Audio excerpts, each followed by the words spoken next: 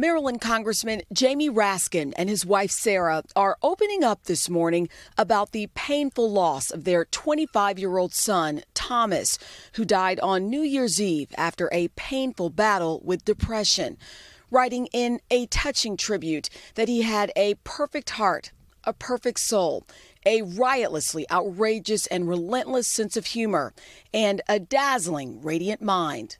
The two-term congressman and his wife, a former top Treasury Department official, detailing their son's battle with depression, writing that he began to be tortured later in his 20s by a blindingly painful and merciless disease called depression. And adding, on the last hellish, brutal day of that god-awful, miserable year of 2020, we also lost our dear, dear, beloved son.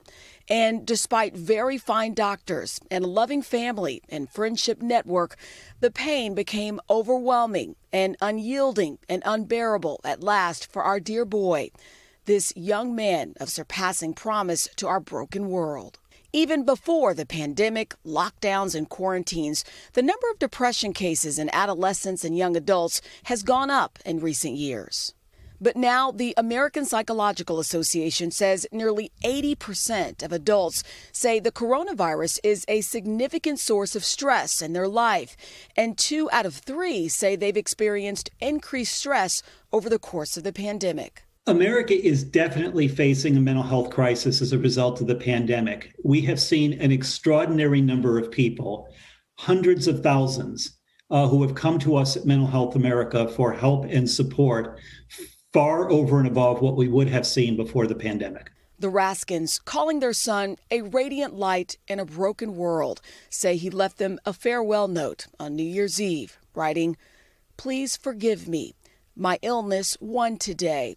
Please look after each other, the animals, and the global poor for me. All my love, Tommy."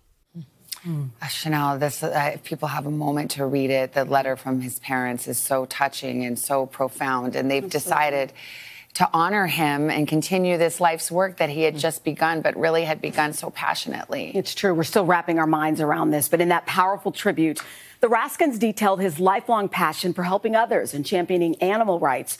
To honor that, they announced the launch of the Tommy Raskin Memorial Fund for people and animals. It will distribute money to the causes and charities that he advocated for. We're certainly praying for his family this morning. Yeah, he sounds like an extraordinary young man. Sheinelle, thank you very much.